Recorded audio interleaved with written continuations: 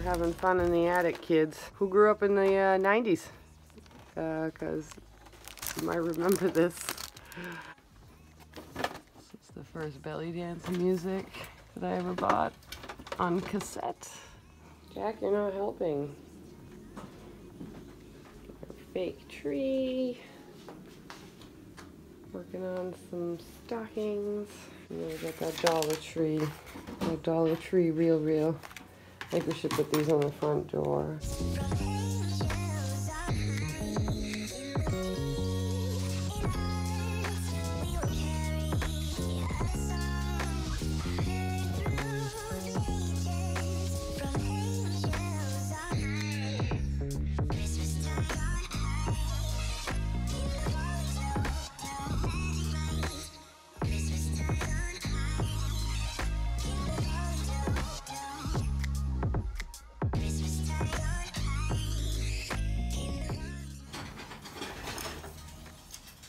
My Nana made me this.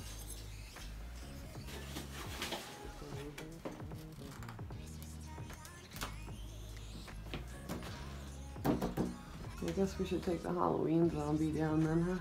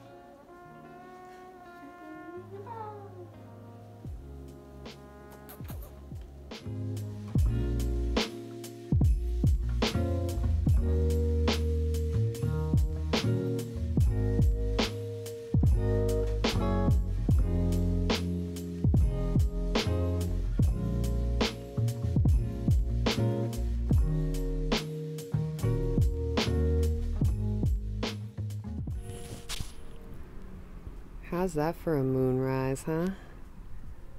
Ooh. Beautiful.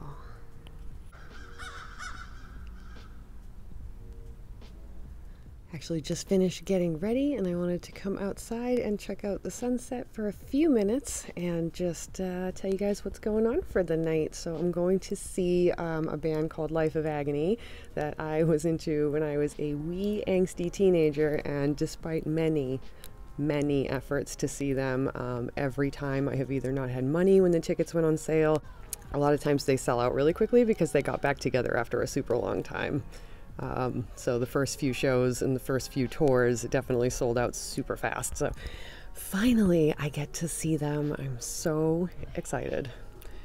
And it's only downtown, so it's not too far away. So, but I have a few hours, so I think I'm going to put some dinner together and then we're going to get ready to go. Let's look at that sunset again. Whew. So pretty. Making some chicken and rice soup from scratch, so I'm going to try and get the first couple steps done before the show tonight.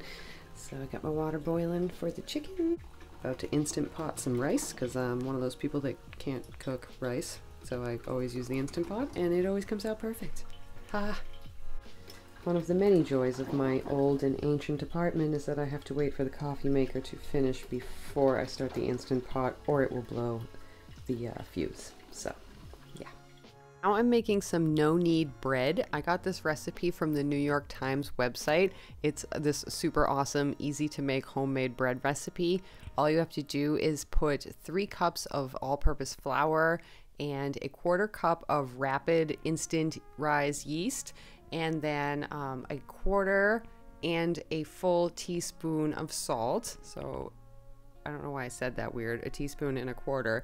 And then you're going to use 1 5/8 a cup of water, which is 1 1/2 cups of water plus 2 tablespoons. You cover that up and let it rise for like 12 to 18 hours, preferably 18. And then you're going to bake that in a cast iron Dutch oven.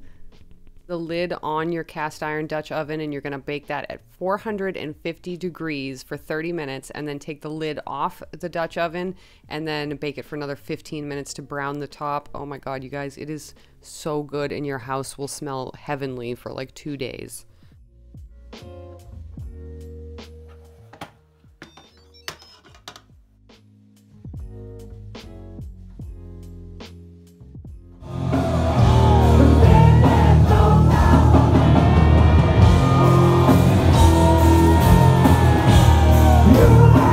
Yeah.